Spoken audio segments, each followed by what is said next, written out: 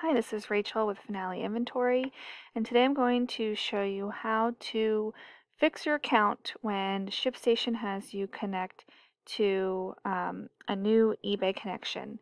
What happens is they have you connect to this new eBay connection and it duplicates a bunch of orders with unique order IDs in Shipstation, and so Finale sees these unique order IDs and imports them in as if they're new orders because they're totally unique and we have no way to know that they are actually duplicates. And so they're going to import in and they take out of your inventory, and so you need to cancel them.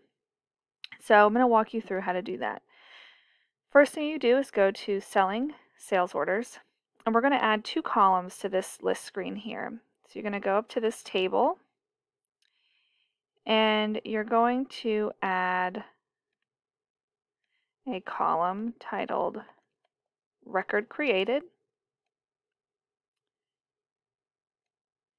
And then you're also going to add the ship to name.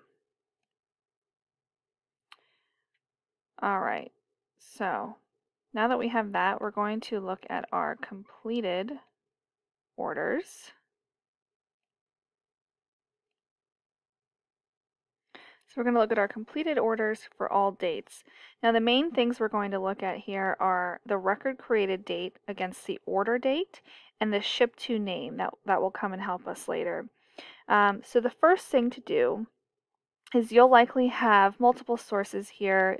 You'll say Amazon, eBay, Etsy, etc. We're going to find our new eBay store connection, and we're going to look at the record created date against the order date. Now, likely the record created date and the order date will be pretty close together if it's an accurate order that is not a duplicate.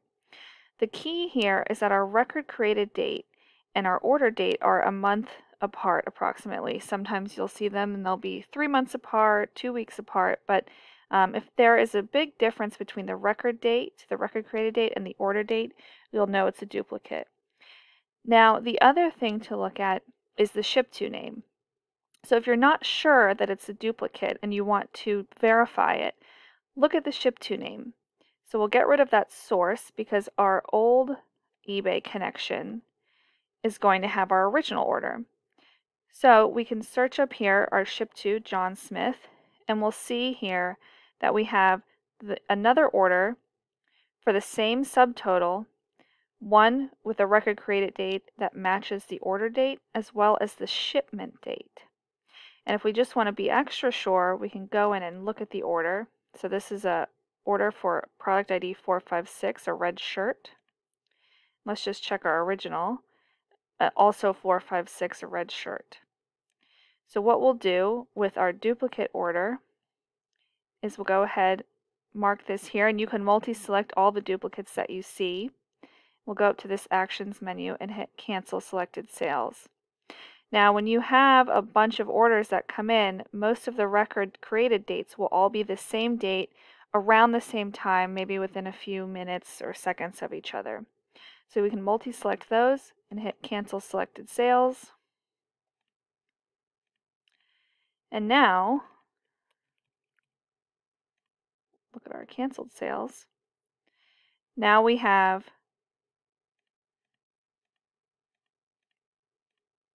our canceled eBay sale, so that will put our stock for the red shirt back into our inventory.